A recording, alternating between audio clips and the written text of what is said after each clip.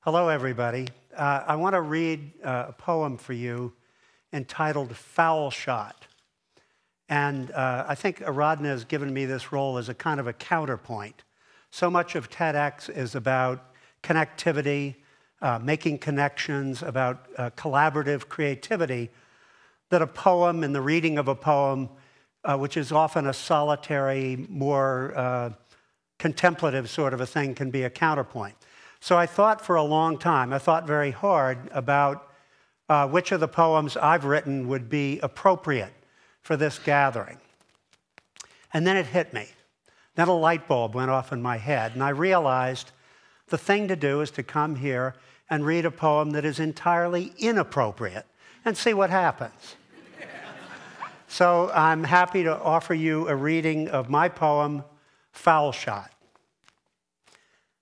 If you're a woman, you may not have seen it and wouldn't want to.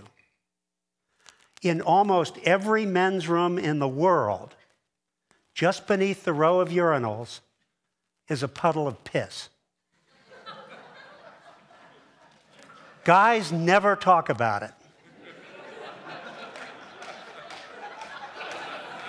In 63 years of guidom, I've never said a word about it, or heard one said myself.